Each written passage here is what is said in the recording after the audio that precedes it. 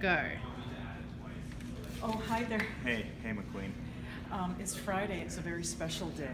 Not just because it's Friday, but because the city of Vancouver has announced the 50 most powerful people in Vancouver right now. Vancouver Magazine does it. It's a big deal, and we are so thrilled because we've heard. Yeah, we're on the list. Yeah. And we didn't know it was actually Angela found it for us. Yeah. Wow. So we just started scrolling through, and obviously we didn't think we'd be number one, of course, which is Horgan and Weaver. But we're somewhere in here. Yeah. Just waiting to.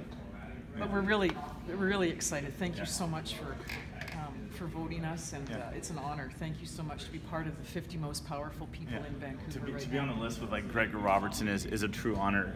What they do is they'll draw your face for the magazine and then put when you went up or down on the list. We're new, so we just have a star that says new next to it.